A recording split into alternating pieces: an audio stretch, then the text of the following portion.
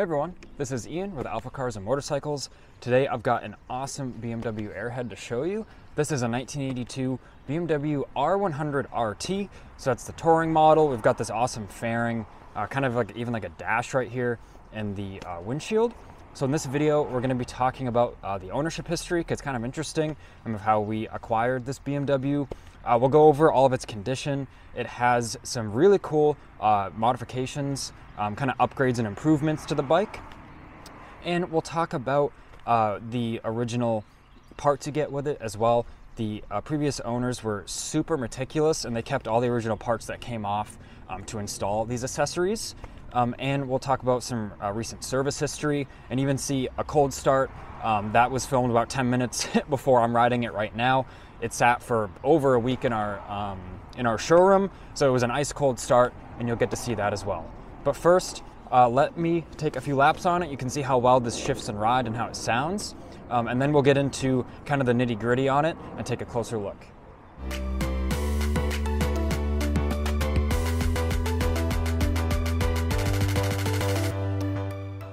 So as I mentioned in the intro, I'm going to start it and go for a couple laps in the parking lot here. You'll get to see how all the lights work nicely, how smooth this runs, how quiet it runs, and how smooth it shifts. The clutch action is very smooth. Throttle response is great. And let's do that.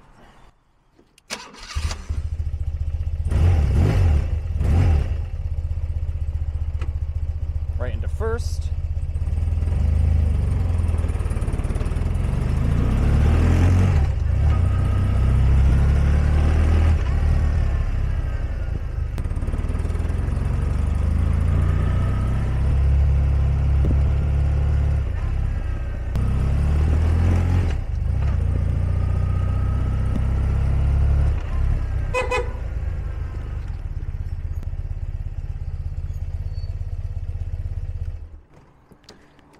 So now I'm going to grab the camera in hand and we're going to take a close look at this BMW. So starting out, I'll just show you around the R100. We can see its overall condition and that beautiful purple color. You can see the alloy wheels in very nice shape. I love that design, the design of the spokes. We have our cylinders here of the engine.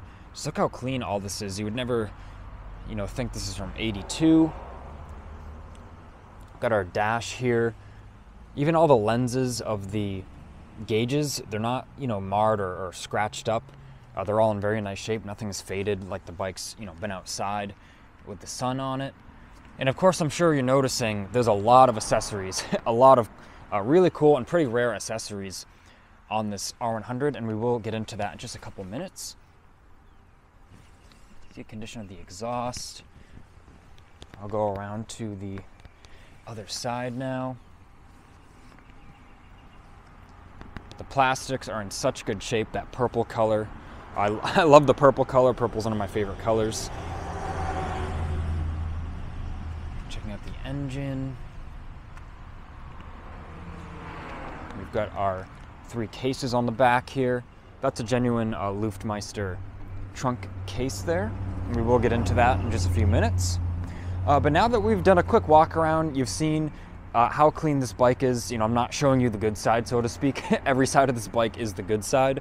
Let's talk about how we acquired it and some of the ownership history, because it is pretty interesting. So I've got a bit of a story here for you. So we took this bike on a trade for our brand new Ural gear up from a local customer of ours who has bought Urals from us in the past. So he had this around a year. The owner before him that he bought it from was a bike and car enthusiast who was also an engineer, who did all of these improvements and upgrades to the bike, which I will go over in just a couple moments here. But the owner we got it from, who bought the Ural from us, as I may have mentioned, he bought Urals from us in the past, and he missed being on 3 wheels, so he loved every second of this BMW, but ultimately he knew we'd find a next, caring, appreciative owner for it. So he traded it in with us to get back, on 3 wheels on a Ural. But the owner, we got it from, he has a ton of information from the previous owner who did all of these upgrades and improvements as I just mentioned. So now let's get into that of what this R100 has installed on it. So we've got progressive fork springs, we've got a billet lower fork brace and a billet upper triple clamp. We can see the lower brace here. So the installed combination of the billet fork brace and billet upper triple clamp, it eliminates all possible fork flex. So that's very cool. It has a new windshield. The old one was just showing its age, just with being a clear piece of plastic that of this age. So nothing kind of out of the ordinary there, but so that is new. We have a Garmin GPS that's included. It's hardwired in. As you can see, it's mounted on the handlebars, and I've been told there is a new map update available as well. So that's pretty cool. Usually on used bikes, the owners keep their kind of electronics and accessories off of it. So that's definitely some value added there, and just convenience. We have a new style, larger left-hand mirror. So that's very nice. A adjustable on the fly throttle friction hold. So to eat up those miles maybe on the highway, we can make that throttle a little less stiff to hold. Has heated grips as well. A big thing on these, it's had unleaded valves and valve seats installed, professionally installed. And we do have pictures. The valves on this, they are clean. They are free of like deposits and carbon on them. So I will include those in this video. I'll pop them up on the video for you right now. But like I said, we inspected it. The valves are very clean. We have a electronic voltage regulator, as we can see right here. And I will show you, this bike comes with a lot of original parts that were replaced by these upgraded parts or different parts. And the original voltage regulator is included. It does not work, but it is repairable.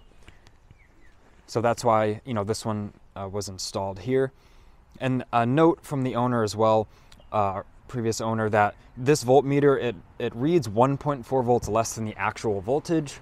So as we said, the original one's included if you wanted to rebuild that to be back in working order. It's got a stainless steel exhaust system. I had showed you the condition of that. And then it has a K&N air filter as well. We've got a Corbin double leather seat. This thing is crazy comfortable, and we can see it really contours to you. And we have the original seat in pretty much perfect condition, which I will grab in just a few minutes. I'll grab the original parts and lay them out for you. What else do we have? We have the Luftmeister auxiliary tanks. They are period correct. So we can see these are auxiliary gas tanks. You can see the fuel line running into the connection there to go to the carburetor. So there's one on each side. The paint, the decals, everything's in really, really good shape. And I see decals. These, I think they're decals. They might even be painted on, but they look like decals. But either way, they're not faded, or like some of it's like chipped off, like it was cleaned too aggressively. It's really just in impressive shape. So really cool. You can even see the welds. These are metal tanks. You can even see the welds underneath the paint there. Very high quality, and we can see that's teed into our connection as well. And we do have the original side covers that these replaced, which you'll see those shortly. The Luftmeister rear trunk, once again period correct. So we can see it has a backrest on it for the pillion, and the paint, everything's just in really good shape. The badging on it, and I can open this up for you. The interior of it's very nice. Nothing's like rusted or cracked up or anything. Even this rubber seal is all intact. It's not like deteriorating. And if I aim the camera a bit better for you, we can see there's some original parts in here as well that are included. So we have a rider's manual. We have some various bulbs and fuses and such. Some tools. We have the original tool kit and this awesome leather wrap. We have a battery charger, because I'll get to it in just a moment here, but this does have a port, a power port, I guess you could call it, charger port installed on it, but you can also charge the bike's battery with it using this. And we even have an original, looks like light bulb, some other fuses and items in there. So that's all very cool. The latch works beautifully on this. And I'll show you in the side cases real quick while we're on the topic. So these all work great. You can see that folds open. It's got the original decals in there. Very clean. Everything works beautifully. I'll show you the other side quickly here.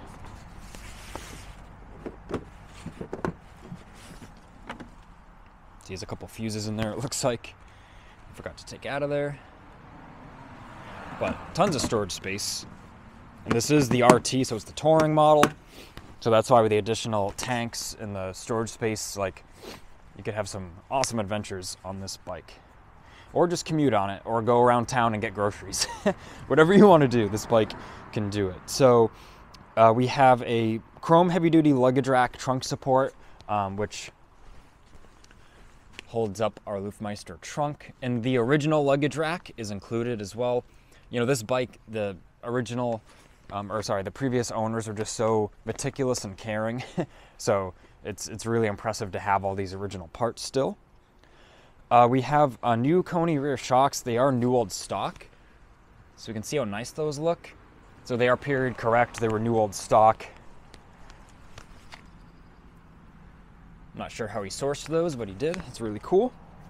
We have a Brown's side stand, which you see is folded up right now, but this works beautifully. It's really high quality too. You can tell by the kind of thickness of the material and how everything's designed.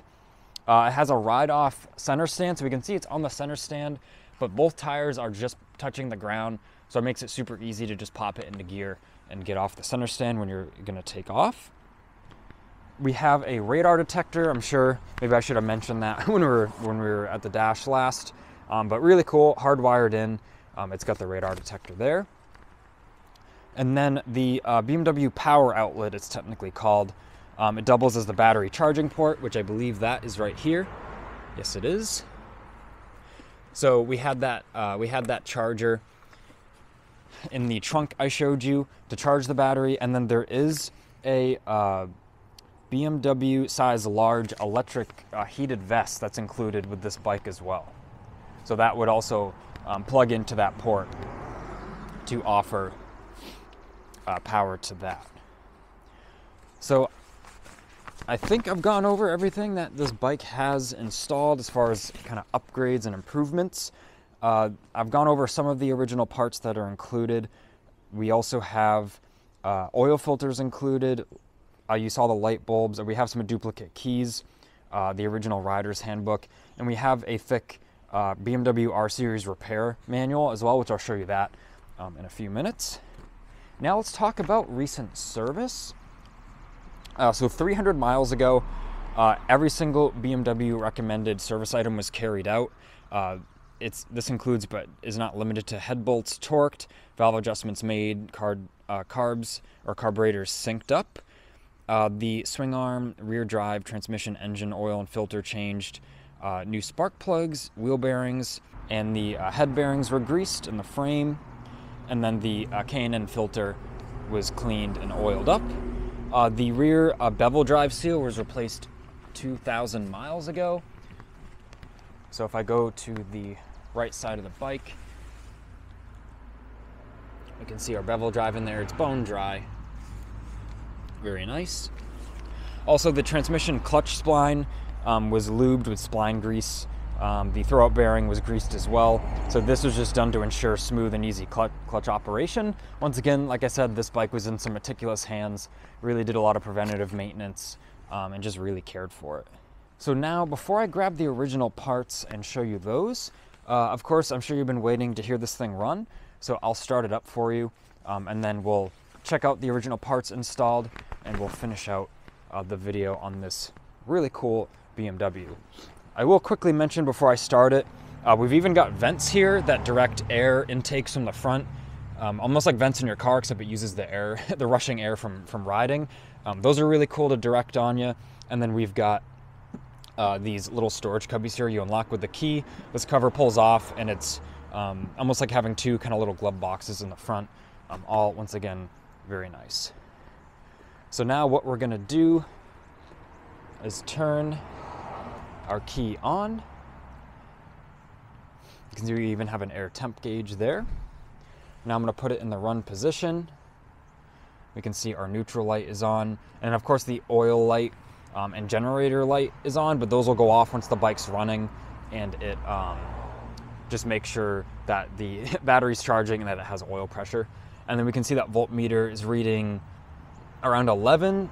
So if that's reading 1.4 volts low, then we're at around 12.5, which is right where a battery needs to be.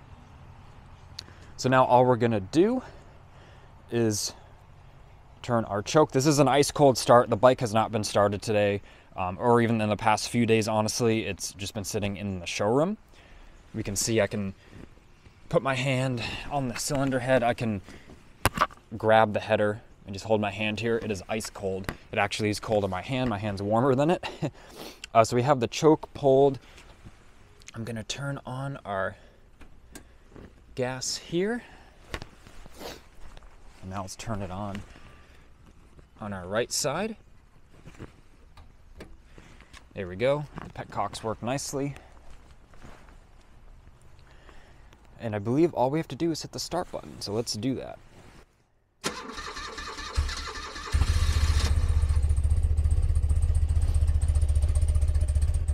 Pretty impressive. 1982. You can tell how well this thing is sorted and tuned.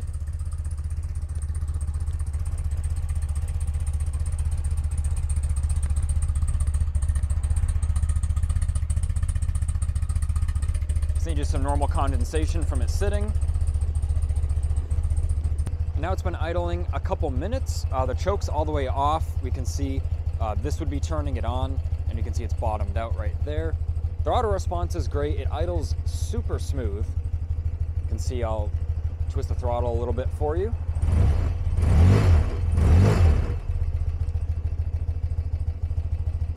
And it just hums right along. I'll go around it here. The mic's on my person, so we can hear each cylinder. It's very quiet. Exhaust is very clean. There's a little bit of condensation because it's been sitting. Really, a really nice tuned and nice running bike. So now I'm in our showroom. I decided to lay the parts out on our clean concrete floor. I didn't want to put them out on the pavement outside, still a little damp from when we had some rain. We've got some BMW kind of carrying bags. We've got our R Series manual, very thick, and everything's in good shape. You can see, you can read all the pages. There's no like water damage or anything going on there. Original seat in very nice condition. Let me flip it up here. You can see the underside, the seat pan's in really good shape, and the wrapping of the leather, everything is tight. Nothing's coming loose. It's in really remarkable shape. We have those original side covers I spoke of, where those tanks are, and original luggage rack for the back. Let me flip these around so you can just see the condition. There's no cracks or anything of that nature. And there is, in this bag here, I can unzip it for you, there is a bike cover. It's hard to unzip this one-handed. There is a bike cover in here for it, so that is in there for you to use. So now I am back outside, and I want to thank you for watching this video. I hope you learned something new today, or just enjoyed watching the video. As of today's date, when this video is released, this R100RT is available in our inventory at AlphaCars. So definitely check out the listing. It'll be linked in this video and in the description. If I missed anything, or if you have any additional questions, feel free to leave them in the comments or give us a call at 978-263-9000. This has been Ian reporting from our Boxborough location. Please leave a like on this video and subscribe so you don't miss the latest cars, bikes, and accessories we have to offer here at AlphaCars.